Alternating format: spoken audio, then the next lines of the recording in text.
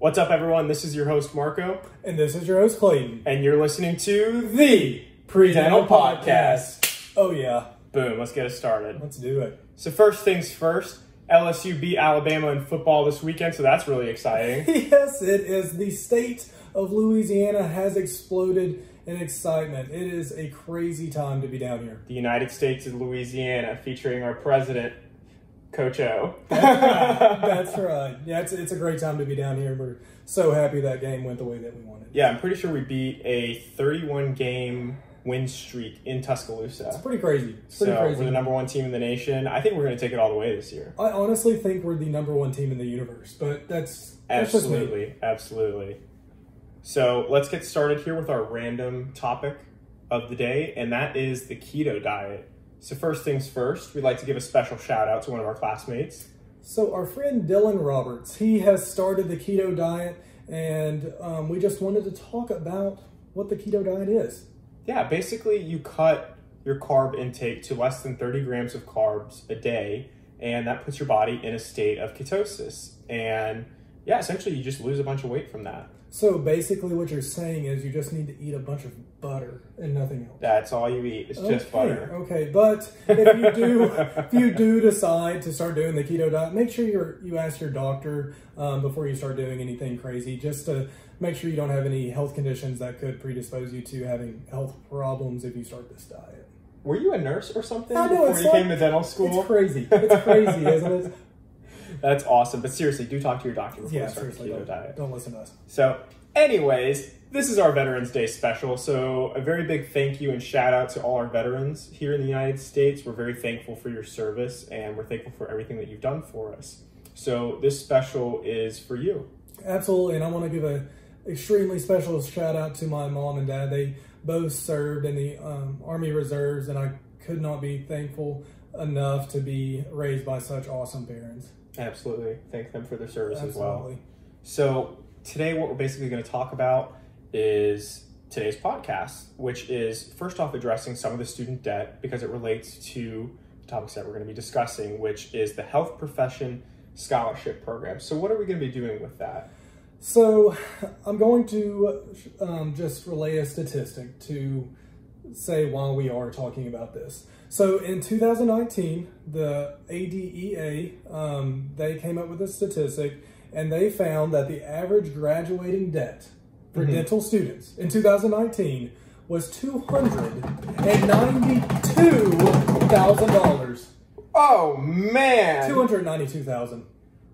Yeah. Mamma mia right there. A bit of debt. Yeah, I mean, can you imagine being in your mid to late 20s and being $300,000 in debt? Because that's not accounting for undergraduate debt that students may have incurred. That is strictly dental school debt they have incurred over their 4 years. It's crazy. Marco, I don't know about you, but when I was a kid growing up, the Tooth Fairy never brought me $292,000. You know, I really wish the Tooth Fairy had brought me that much money. You know, I got quarters. Sometimes I got dollars. I think one time I got a $5 bill. Yeah. I was over the moon. Oh, I was so thankful for that Tooth Fairy. I think I lost a molar one time, and I guess since it was a bigger tooth, the Tooth Fairy was like, oh, this is a big tooth. I can really give him some money for this. And I got like, $5 or something like that. But that's nuts. Yeah, but $292,000. So we wanted to talk about this program in the HPSP that could pay for your student debt. You wouldn't even have student debt, and you could also have some money in your bank account. So what is the HPSP? So it is the Health Profession Scholarship Program, and it is offered by the United States Army, the United States Air Force, and the United States Navy. And although the requirements for the three are a little bit different just depending on the branch, overall the program is the same. And basically they pay for your school, so you get your tuition and whatnot covered. And we'll go into the benefits here in a little bit. I don't want to get too ahead of myself. Right. So they cover all your costs of school, and then you also receive a stipend while you're in the program. That way you have money to live off of. Awesome.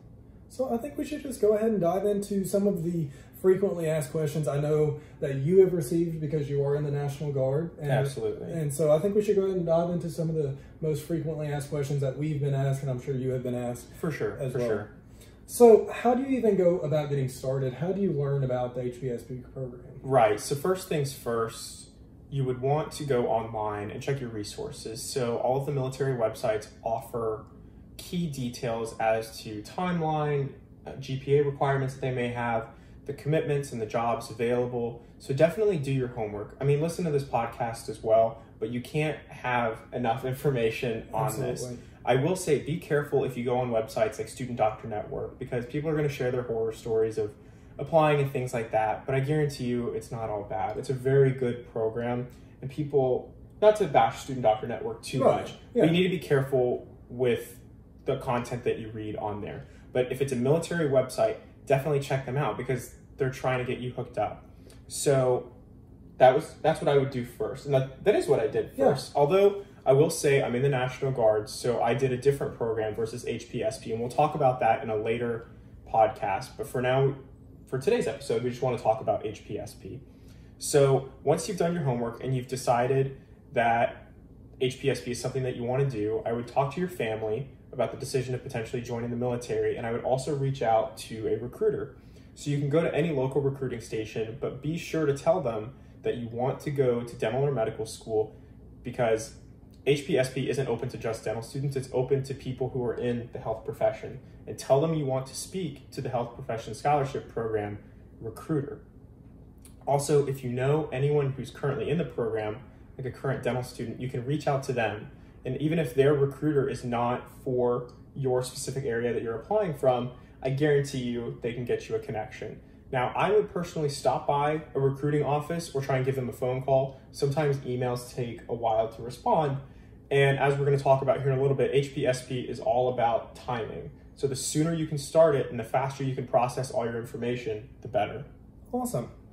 So this is just kind of off the transcript, but do I need to know anything about HPSP before I go to a recruiter? Absolutely not. The job of the recruiter is to recruit you. Okay. And they are going to sit down and they're going to explain everything to you. So part of the process is that this takes several months to complete. It's not that you can walk into a recruiting office and walk out as a commissioned officer that day. There's several steps in that process. So during that timeline, if you ever have any questions, don't be afraid to talk to your recruiter. Don't be afraid to reach out to people who are currently in the military doing your profession or serving under your profession, right, because they're going to be able to tell you exactly what it entails and answer any questions, because the only dumb question that you may have is the question that you don't ask. Exactly. And you just alluded kind of to our next question, and then being, how long does this take? Is this, does this just take a couple of days to apply for this? Does it take weeks? Does it take months? How long does it take? Right. So this takes several months to complete, just because it is a very strenuous process, because it's a very generous program. Also, you're serving as a commissioned officer in the United States military, which is a huge honor. Some people work their entire careers to get to that point. So to be expedited so quickly into that position, they want to vet you and really make sure that they're making the right decision. So first, we're going to talk about if you are currently a health profession student, not currently enrolled in the program, but let's say that you're a senior in college, or you have gone back and you're taking the prerequisites and you're going to apply that year. So let's say it's July 2020 and you plan to matriculate and attend dental school July 2021. You would want to start the same time that you're applying school. So reach out to your recruiter, because the worst thing a recruiter is going to tell you is that you're too early in the timeline process, because at that point you can go ahead and get started on all your paperwork. You're going to be ahead of everyone else that's applying. And then whenever it's time to apply, boom, you're all done. The worst thing that a recruiter can actually tell you is that it's too late in the application cycle and that you're going to have to wait a year, because for a lot of the programs, it is rolling admissions. So the sooner you get it in, the better. So like I said, you're going to want to start the same time that you're applying. So if you're applying in the summer, which everyone should be doing, you're going to want to contact your HPSP recruiter and start then. So to continue on there, it is a very long process, but don't underestimate how much paperwork there is. So that's part of the reason why it's so long. So you're going to need to fill out literally anything and everything about your life. So they're going to want to know about your family history and what your parents are like, what your siblings are like, if you've ever even had a speeding ticket before, where you've lived for the past 10 years, where you've worked for the past 10 years, anything medically related, if you have any tattoos. And I know this seems a lot, but your recruiter will help you throughout this whole process. So don't think of it as daunting, but think of it as a vetting process to ensure that the military is receiving the best candidates possible to serve our country. So you're gonna have to fill out all that paperwork, and they are extremely detailed in how they want it presented. So if there's one little space on one little page of a 50-page packet, they're going to kick your packet back and tell you to fix it. And that's just the way it is. And that's why it's so important to start so early. That way you have time to correct those errors. Because as perfectionists as we all are, I can guarantee you from experience that there are going to be some errors. And that's okay. You just have to fix it. So going in as soon as possible. And then the other aspect of it is MEPS. So MEPS is the Military Entrance Processing Station.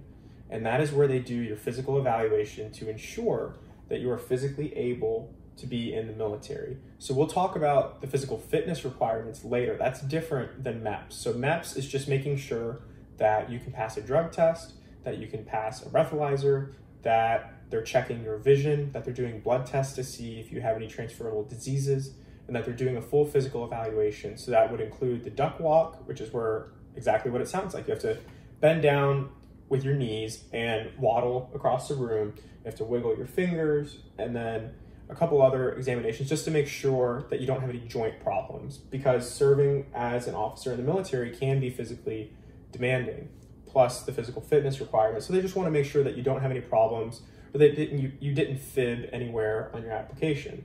So the other part is maintaining height and weight requirements. So you will need to be within certain parameters, and that's based on your age and your sex, so male or female. And they'll take your height, and then within your height, they'll have a minimum and maximum weight that you must be in between. And if you exceed the maximum weight, they're gonna do a thing called the tape test. And I know this from experience.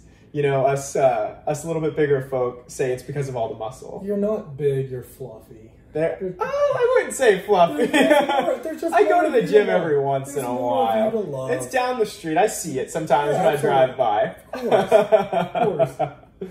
But anyway, so all the tape test does is it measures your neck, and then it measures your abdomen, and it sees if you're in a certain ratio. And if you're within that certain ratio, then it's okay that you haven't met weight, although you're going to want to meet weight eventually, just because it's an indicator of how healthy you are. So you'll do the tape test, and if you pass all your not physics requirements, I'm thinking. Your physics requirements. Wow, having flashbacks here. But anyways, if you pass your physical requirements and you pass the tape test, then boom, you're good to go to MEPS, and that factors into your boards packet. So your boards packet is a fancy way of saying your overall application. So you're going to have the application that I was talking about earlier with your family history, your speeding tickets, or any other violations against the law, and they're going to run background checks. So it's really important to be honest with your recruiter. And even if you think you might be medically disqualified because of childhood asthma or things like that, just be honest with your recruiter early on, and they'll help you figure out whether or not you're medically qualified to be in the military. So you'll do that, and you'll do MEPS, and then you'll also have your boards. So that's a little bit separate from your boards packet. I know it's similar terminology, but basically you have an interview, and they're just going to ask you questions like, what do you do to maintain physical fitness? So whenever I had my interview, I know I talked about how I liked to go swimming a lot in undergrad, and then I would run and do morning workouts and then try and maintain a healthy diet. They're also going to ask you what makes you want to serve your country and why you want to join the military. And I will say this point right now, anything that you do in life, whether it's your boards interview or it's your dental school interview, or even just interacting with your patients one day, people are always going to ask you, why are you doing what you're doing? People don't always care about what you're doing. Right. They just want to know why you're doing it. Well, and I think we talked about that in our first podcast as well, because I got asked so many times, Clayton, you're a nurse, why are you switching from nursing to dentistry? And I'm still getting asked that question. And I have to know, you have to know that you want to join the military, because it is a big commitment, even though it comes with all of these awesome benefits. Right, exactly. So you'll have your interview, and I wouldn't stress about it too much because it's just a part of your overall packet, and they're just checking to make sure that your character is good and that you're a competent person. And honestly, if you pass through the dental school interview, you should be able to pass through your board's interview. Although that's not a guarantee, but just be yourself, be relaxed, but definitely do your research and try and figure out what to expect when it comes to that. Again, the more resources that you have, the better, because the more prepared you're going to be. Don't sound scripted, be yourself. And we'll talk about that in a later podcast when we go over interview tips, but definitely do your homework before you go into it. So you'll have all of those aspects of your application, and that will all get factored in, and then the military at that point will make a decision on whether or not you're going to receive the Health Professions Scholarship Program. Now, if you apply for the program and you don't get it going into dental school, that's okay, because you can apply for it again the next year and serve a 3-year commitment. So I don't want to get too ahead of myself because that's the next question we have, but... So, like you said, so you could do a 3-year commitment, but so say you get it right as you're coming into dental school. You've got the HPSP program. Am I going to be serving in the military for 50 years, or how long will I be serving? No, so you'll serve for every year that you receive the scholarship program. So if you get it before you even come to dental school, so that would be the full 4-year commitment, you owe them 4 years out of school. Now, what I was trying to say earlier is that if you don't get it that first go around, or you don't apply that first go around, and you apply during your fall semester of your first year, because again, you need to apply as early as possible. So don't wait until the spring semester of your first year. You need to do it at the very beginning. Then you could take a 3-year commitment where they would pay for 3 years of school, and then you would receive 3 years worth of the program. Now, once you're done with your 4-year commitment or your 3-year commitment, you're relieved of your contract. You can either choose to extend your contract within active duties, or you could transfer over to the United States Reserves or the United States National Guard. So you have options, and you don't have to end your military career. It's not like they're ever going to kick you out as long as you're a good and competent soldier. Right. But as far as your contractual obligation goes, it's done at the end of your 4 years. And speaking of contracts, I love recruiters to death, and they're great people, and especially in the Health Professions Scholarship Program, I truly believe they're going to lead you in the right direction. Right. But read your contracts. Don't sign anything until you read them. Even if anyone has made promises to you or blanketed statements that, well, the contract may say this, but it's actually that, I'm telling you right now, if it's not on paper, it didn't happen. Because recruiters change, because it may go from one recruiter to the next recruiter, and they don't know what the other recruiter told you, but they can look at that piece of paper and say, oh, this is what it says. So and it's also the needs of the military at the time. So I think we've had a really good conversation so far about the HPSP program. We're going to take a small little break, and we're going to answer this question that we got, and we're going to try to start doing this every podcast. We'll answer a question asked by one of y'all, and y'all can just email us. And what is that email? It is the PreDentalPodcast@gmail.com. So again, that is the PreDental Podcast, just like the name of our podcast, at gmail.com. And if you are a pre-dental student, if you're currently in dental school, even if you're just an adult interested, maybe your kids are interested in dentistry, whoever it may be watching this podcast, be sure to just contact us, shoot us an email. You can even DM us on Instagram or message us on Facebook, but email is probably the best way to get a hold of us. And even if you're a nursing student listening right now, or a pre-med student, we'll accept y'all's emails too about this, because it's very similar with dentistry and medicine. Anyway, so we kind of got off track there, but we got a question, very real question. Super real. Super real. And it's coming from Kyle in Kylesburg. Kyle from Kylesburg. Yeah, it's a real question. So the question that Kyle posed to us, he says, so it looks like I'm going to be taking a gap year. What should I do? Well, I said something, and you talked about it as well, like 5 or 10 minutes ago in this podcast. Yeah. And it said, why are you doing that? So that's the first question we need to ask Kyle from Kylesburg. Yes. Why are you taking this gap year? So if you're taking the gap year because you feel like you just need to find yourself, I get it, kind of. But the thing is, if you just need to find yourself, like you don't really know if you want to be a dentist yet or not. You should have already realized if you wanted to be a dentist by this point if you're planning to apply to dental school. Right. So you should already have that figured out by now. Right. But there's another side of that. So what's the other side? So again, I was an economics major in undergrad. So a big thing we talked about throughout the 4-year study is opportunity cost. So there's 2 facets of this. The first one is that every single year, the cost of education is rising. Some of it may stay stagnant, but there's never really been any years, especially in higher education such as dentistry, where the cost of education is decreasing. No. So every year that you take off, it is going to be more expensive for you to get that degree. And the second thing is your opportunity cost. So let's say that you want to work for a year and save up a little bit of money before you go to dental school. And while yes, I understand that, that's also what student loans are for, or the Health Profession Scholarship Program. Right. Because let's say that you work for a year out of undergrad and you get a pretty good job and it's paying about $50,000 a year. So you make $50,000 and then you go to school for 4 years, which again is more expensive than if you had just done it a year before. You have to think about it like this. You're now graduating a year later. So that year later that you're finishing up your D4 year, you could have been working as a dentist, easily making, let's say, $110,000 a year.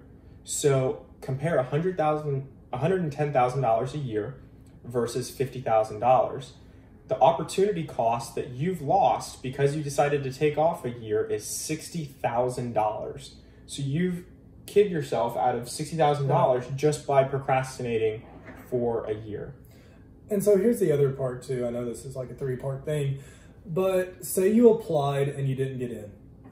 Well, then you need to take that. That's going to be a gap. Right. You don't have a decision exactly at that point. But don't ever be afraid to apply. So say you maybe have a lower GPA, you may have a lower DAT score.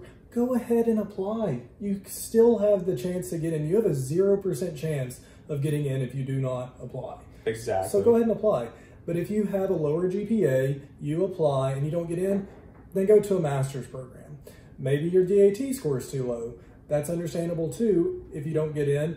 Well, then study for the DAT some more, retake it, but maybe get a job as a dental assistant where you can also be learning about dentistry while you're taking your gap year. You won't just be wasting your time sitting on the couch watching Netflix.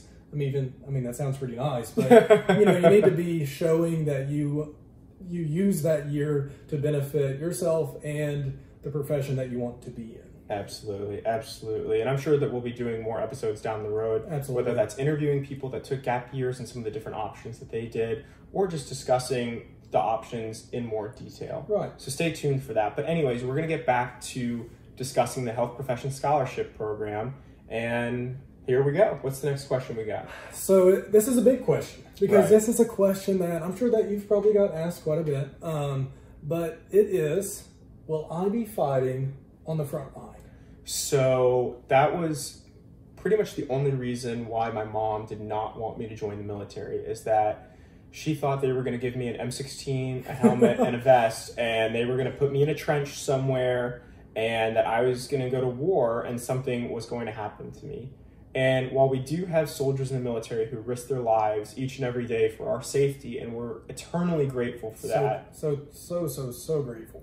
That is not the MOS of a dentist. So a dentist in the military does dentistry. Your MOS is called your Military Occupation Code. So basically that is the job that you are contractually obligated to complete. So when you do your training, whether it's at Bullock or Officer Candidate School or however you decide to get to become an officer, you will have weapons qualifications and you will have training with different weapons. However, if the military is paying 4 years or 3 years for you to become a dentist and is then paying you a salary to work as a dentist, they want you doing dentistry because they're making that investment for you. It's pretty expensive. I mean, that's a lot of money that they are investing into, and we're going to get into that here in just a little bit about how much money they are investing in you and how much money you're going to get. Right. But another very important question is it dangerous and can you be deployed?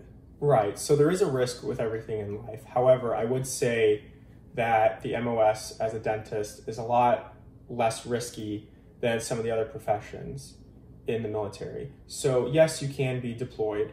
However, that could be anywhere in the world. So whenever we say deployment, people think that they're going to a war zone in the Middle East and they're going to be under constant hellfire and things like that. But that's simply not the case.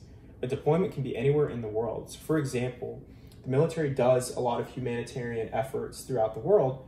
So they may send a unit over to India for 5 months to do work on people in impoverished areas. Or they may go to Madagascar. Or you may just be stationed at a international base, so South Korea or Italy.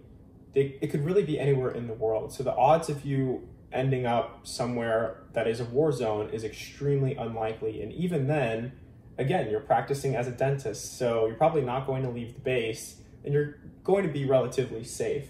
So while yes, there is risk in anything that you do, I mean, it is the United States military, you are pretty safe. But yes, you can be deployed. And in fact, that is one thing with the Health Profession Scholarship Program, is that for the next 3 or 4 years after dental school, they determine where you live.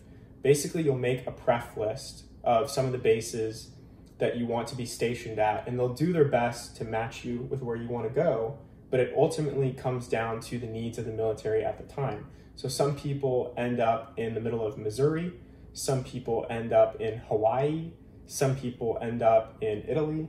Kylesburg? Do people end up in Kylesburg? You know, I'm not too sure if Kylesburg has a base, but the bases are nice. They have incredible facilities at most of them, and that's also determined on what branch of the military you go into.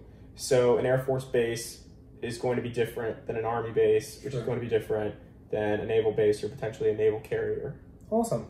So I think we already covered the where will I live part of the question. Got a little ahead of myself there, but you know, they go hand in hand. Exactly, they do. So what are the benefits? That's a big thing when we're talking about serving your country. I mean, it's very important, but you also want to have some sort of benefit with this too. Yeah, so first and foremost, the Health Profession Scholarship Program is an incredible program that does pay for school and gives you a stipend to live off of.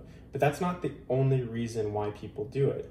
For myself, I joined the National Guard because I wanted to serve my country. You know, my dad is an immigrant, and this country has provided him with unbelievable opportunity to help my family become, or to get into a better place, I should say, versus where he came from.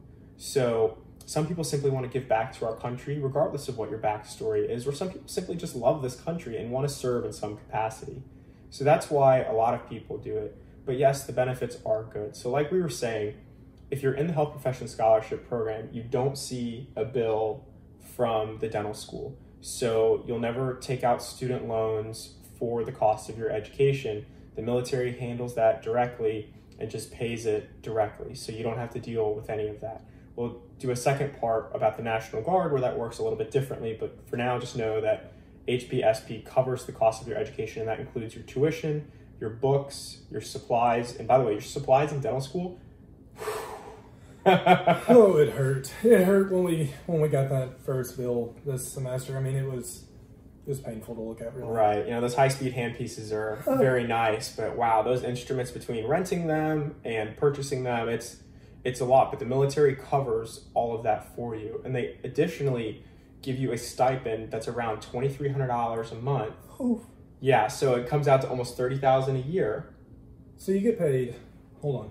You get paid $30,000 a year to do what? To go to dental school. Oh, wow. So that was something I probably should have discussed a little bit earlier, but while you're in school, your military obligation and your military job is to go to school and become the best dentist that you could possibly be. So that probably should have been a question that we discussed when talking about deployment. But some people say, oh, I don't want my education to be interrupted. Right. What do I do? Well, you're not going to be deployed while you're in school. That wouldn't make sense for the military to invest in your education and spend all this money and then pull you out in the middle of a semester. Right. Because in dental school, it's not like you can just jump back in the next semester. You have to wait an entire year. So just know that you won't deploy. But to get back on track, yes, they do pay you to just go to school. And you do need to maintain your physical fitness during that time. And get haircuts and shave your face. Exactly. But yeah, so you also get a signing bonus, and I think it's about $20,000 once you're accepted into the HPSP program. You get the stipend, your school is paid for. And then another fun part is that you get military discounts at a lot of places, whether that's Lululemon. I know they offer 25% off. Isn't that like a leggings? Do you get a lot of leggings? I personally don't really wear the leggings. Okay. There's some girls in our class that do, Awesome. good thing for them, whatever. Right. I don't really care what they wear. Yeah. But anyways, so you'll get different benefits at different stores, or like free baggage, plus TSA pre-check whenever you fly. So there's a lot of military benefits that go into that as well, and they're very generous. And then also, not from a financial standpoint, but simply from like a skills standpoint, is getting that experience after dental school. So some schools prepare their students better than others clinically. Right. And I would say we're very lucky to attend LSU, because I believe we're one of the best, if not the best, clinical program in the country. Shameless plug there. But some schools may not provide their students with enough opportunity, whether it's a lack of patience or a lack of resources to have instructors there all the time monitoring student doctors. But anyways, once you're out of school, you'll be working for the United States military doing dentistry every day. So that gives you experience just to focus on your dentistry, because you're not having to do practice management. You're not having to negotiate contracts with the DSO or some new business partners. You're not having to worry about where you're living, because you'll be living on a base, or other factors like that. It really allows you to get very quick at the profession. And some people go into it because they get that experience. So it's almost like an extended internship. Right. Because the military is going to train you to be very efficient and very good at what you do. So another question that I've been asked, people come up to me and they say, Clayton, I don't want to be a general dentist. Do I have to become a general dentist to be in the HPSP program? So here's the thing, is that when you start dental school, everyone is going to become a general dentist. So when you walk across that stage at graduation, you are a general dentist. You are a competent doctor as long as you've met the requirements of the school, as long as you've passed your board exams.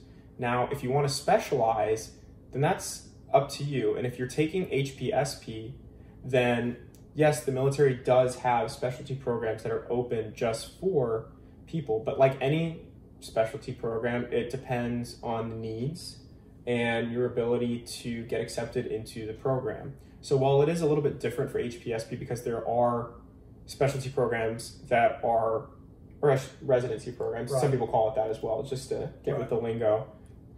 There are some that are reserved specifically for service members that you can receive.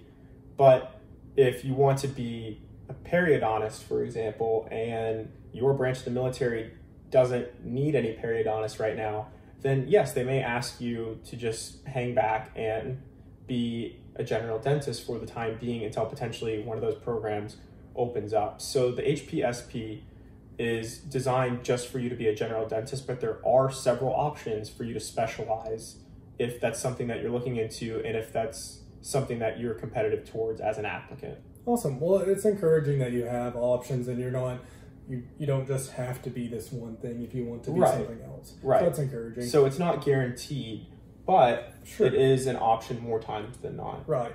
So our last question is going to be, what is my salary going to look like in the military? Am I going to make as much being in the military as I would in private practice, or how does that all work? So there's two sides to that coin. So some people don't do HPSP and they take out the student loans, and then when they graduate, they work in either a DSO or private practice. Sure. And now they're paying off their loans. They're either working for someone or they're paying off the practice that they just bought. And some believe that because of the private practice salary, which is more than the military salary, that they can pay off their debt and make money faster than people in the military. Now, how the military, where it works, is that you're receiving that stipend for 4 years and you're accruing zero debt while you're doing it. So you have, again, zero debt, and you're getting paid almost $120,000 over the course of your 4 years to be a student. And most of that money goes towards your living expenses, whether that's a car or rent or groceries or whatever other expenses you may have. But once you get out of school, again, no debt, and then the military pays you a set salary year for year for your 4-year commitment. So the salary is not as much as you would make in a private practice, and your salary doesn't go up or down based on the amount of soldiers that you take care of, or as you would say in private practice, the patients that you see. Right. So again, it's a set salary, and although it's less than what you would make in private practice if you weren't in the military, you're also living on base, so your housing is paid for, plus other benefits that the military offers. So I know TRICARE is a very, very, very affordable health insurance that's available to service members. You also get access to USAA and other insurances for auto insurance. I know I switched to an insurance company that was for service members, and I think it saved me like $200 a month. It was pretty nice. It was crazy. So the benefits are there. So I would say don't worry about the money as much either way, but it is nice not having any debt coming out of school and then having a set salary and just focusing on the dentistry versus trying to make as much money as possible to pay off this $293,000 Right. in debt that you're having 6% interest on. Yeah, and we talked about that earlier, but we're going to have another podcast soon just talking about finances and loans and things like that. But what they don't tell you really when you get out of undergraduate school, when you take those loans out, you start accruing interest immediately. Day one, baby. Day one, they start charging some interest, and it gets expensive. And that's why people graduate with $292,000 in student debt. It's not that they took out $292,000 to pay for school. It's the fact that they had interest occurring for all 4 years, and your first year or your first semester is the most expensive. So it's a lopsided system where you have to take out the most money at the very beginning, and then that amount that you take out is accruing the most interest for those 4 years. It's not that the interest doesn't start until you graduate. Right. It would be nice if it did, but unfortunately it doesn't. Well, and that's how most undergraduate loans work. And you think that's how it's going to work for dental school, but it's not. But like I said, we will talk about that more in future podcasts. For sure. But for now, we would like to end our podcast with advice from a current dental student. So it is Mackenzie, and she is at A.T. Still University. And what does Mackenzie say? So I want to say hello to Mackenzie. She's a very good friend of mine, and I want to thank her for her advice. And she encourages all our PreDental listeners to look up dental news every once in a while, because not only is it important to stay up on the topics of dentistry, such as new technologies and new information, but you're going to get asked that in a lot of interviews. And I felt, though, pretty much in all of my interviews, that they asked me, what's a huge problem in dentistry, or what's a problem in general in dentistry that our generation is currently facing, or what's a new technology that you're excited about?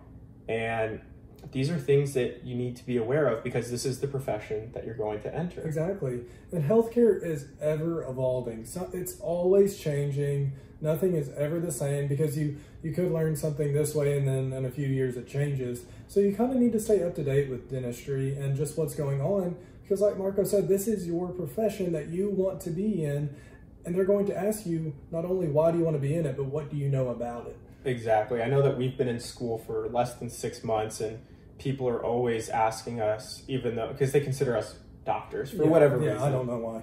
But they ask us a lot of questions about dentistry in general, and a lot of those articles that we read help us keep up to date. So becoming a PreDental member of the American Student Dental Association is one of the best ways to do that. They send out articles 2 or 3 times a week. They also have Contour, which they publish, and just reading those, I mean, they're like 500 words or less, and it could be anything from what's it like to own a dog in dental school to CAD/CAM technology that's being released, or wellness and going to therapy while you're in school. It can be about literally anything, but staying up to date on those, it's going to not only interest you in the profession even more than you already are, but it's going to help you stay well informed, and that's just one step ahead of the game that you can be before you even get to school.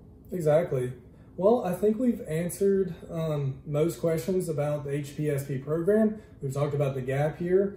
And like we said, if y'all have any questions whatsoever, it doesn't even have to be about HPSP, just email us. It's thepredentalpodcast@gmail.com. And be sure to subscribe on YouTube as well. We have just got the news that we're going to be on iTunes. About an hour ago, right? An hour ago. So we're going to be on iTunes now, and you can find us on iTunes, Google Play.